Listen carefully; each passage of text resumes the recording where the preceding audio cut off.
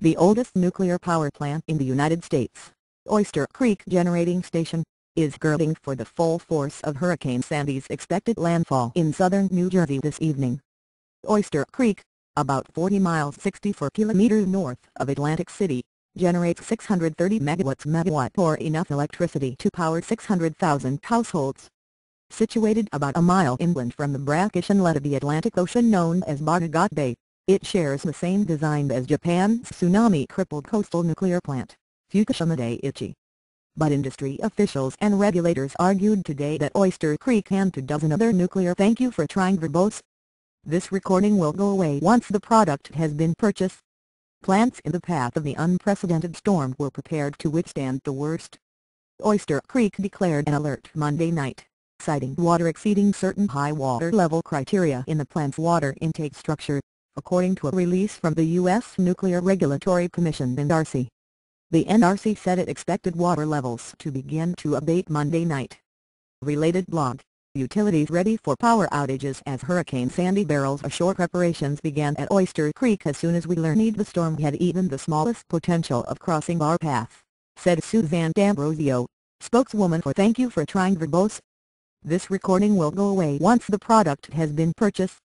Exelon, the plant operator. The plant, in fact, is not generating power. It was shut down last week for refueling, a process that takes place once every 2 years. Nevertheless, she said about 300 workers are sequestered at the plant to shepherd it through the storm, even as many of the surrounding areas were evacuated, including Long Beach Island, the barrier island that separates the bay from the Atlantic. We are prepared to protect our plant, our workers and the public no matter what this storm throws at us, said Oyster Creek Site Vice President Michael Massaro. Thank you for trying verbose. This recording will go away once the product has been purchased. In a statement, federal inspectors dispatched the NRC, which keeps 2 resident inspectors at each of the 104 atomic power plants in the United States, dispatched additional inspectors with satellite communications systems to Oyster Creek and 8 other power plants that lie in the forecast path of the storm in New Jersey, Pennsylvania, Maryland, New York, and Connecticut. According to the NRC, all of the plants have flood protection above the predicted storm surge. The agency said key components and systems are housed in watertight buildings capable of withstanding hurricane-force winds and flooding. Thank you for trying verbose. This recording will go away once the product has been purchased. Diesel generators will be prepared to run a minimum of 7 days to run the cooling systems that manage decay heat into nuclear fuel at all the potentially affected plants, said Tom Kaufman, spokesman for the Nuclear Energy Institute, the U.S. industry's main trade group.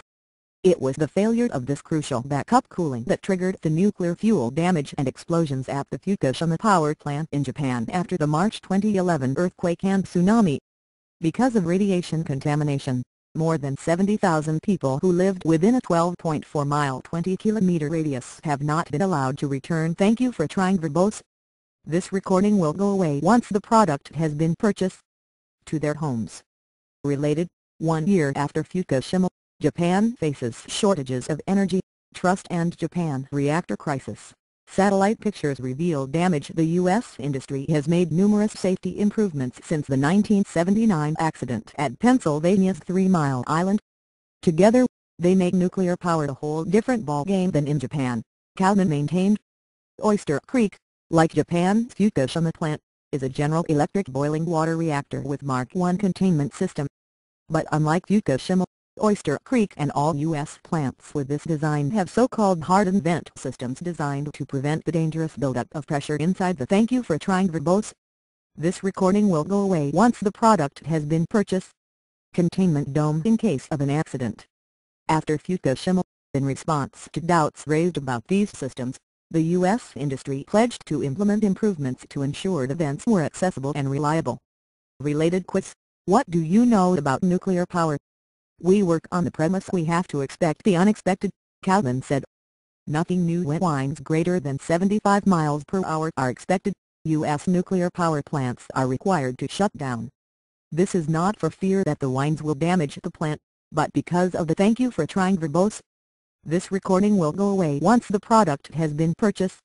Likelihood that the surrounding electrical grid will fail, forcing it to rely on backup diesel generators to power its cooling systems. Oyster Creek shut down for this reason in August 2011 when Hurricane Irene whipped the Atlantic coast. This is nothing new, these plants have been through it all before: tornadoes, high winds, flooding conditions, Kaufman said. In the wake of Fukushima, the U.S. nuclear industry has pledged to bring additional backup equipment such as generators, pumps, hoses, and batteries to keep plants operating in case of loss of power or water, but the deployment "thank you for trying verbose. This recording will go away once the product has been purchased" is still underway. Some critics have raised concerns about the safety of spent fuel at Oyster Creek and other nuclear plants, noting that the cooling pools where it is stored are not required to have backup power. Spent fuel rods are still radioactive and continue to generate significant heat for decades. Without cooling, the pools would boil away, leaving the fuel vulnerable to damage and to causing the radioactive release. Exelon says, however, it has numerous, redundant backup cooling for its spent fuel pumps. Related photos: rare look inside Fukushima Daiichi. Local environmental groups have Exelon "thank you for trying verbose. This recording will go away once the product has been purchased."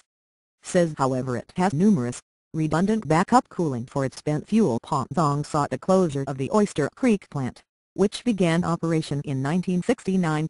Their focus has not been on the risk of a hurricane, however, but on the impact that the reactor has on the Forked River, from which it draws cooling water, and on Oyster Creek and Barnegat Bay, into which it discharges hot water.